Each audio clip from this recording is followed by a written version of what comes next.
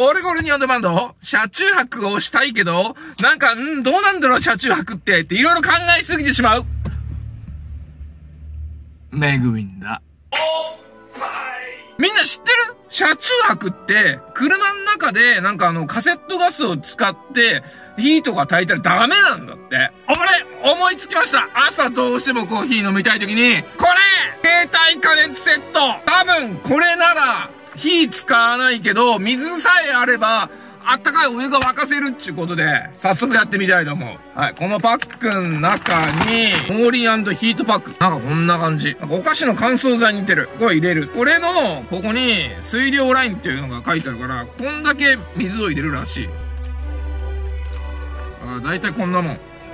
だから250入れないね。150ぐらい。あとはこれに、この水を入れるだけで熱くなるらしい。マジかよ！そんな簡単に熱くなったら、火起こしとかいらねえわか野郎と思うけどじゃ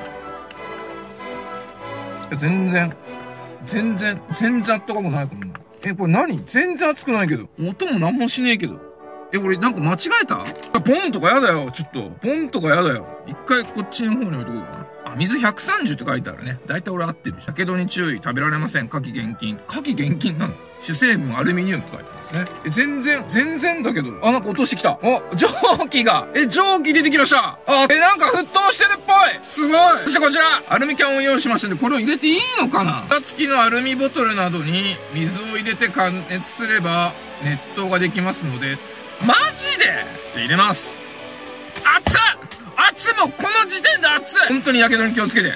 すごい。怖い！このまま入れんのめっちゃ怖いんだけど。入れましょうか。本当に言ってんの？これビビリだから、このままいったらだってこれ爆発したらどうすんのよ。だからもう開けよう。勇気のある人ぜひ試してください。僕は勇気ないんで。すごい。下がコンロみたい。めっちゃ熱いけど。煮込まれてるね。これなら爆発の心配もないでしょ。すごい。しばらく待ちましょう。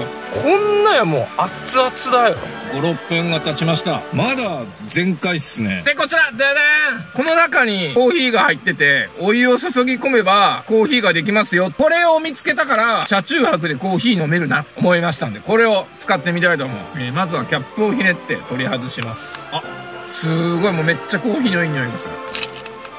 素晴らしい。ラジ。思っても熱いじゃん、こんなの。コーヒーの缶だけど別に中水なんで。お湯だね。湯気も出ててお湯だね、これ。これで、3、4分待ちます。はい、というわけで2、3分が経ちました。行きましょう！これを入れる。こんな感じでね。こんな感じで出るんですね。上を閉めたからドリップしたやつしか出ない寸法。なるほど。うまそう！香りがいいですね。さすがブラジル。熱いよ！いや、これ成功なんじゃないの？メグイン TV 的に。うまっ！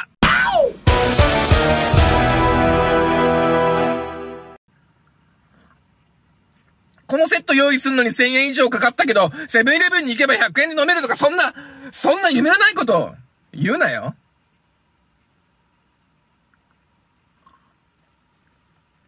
そもそも車中泊ができるところはコンビニに近いだろうとか、そんな夢のないこと言うなよ。夢よってこその人生。乾杯。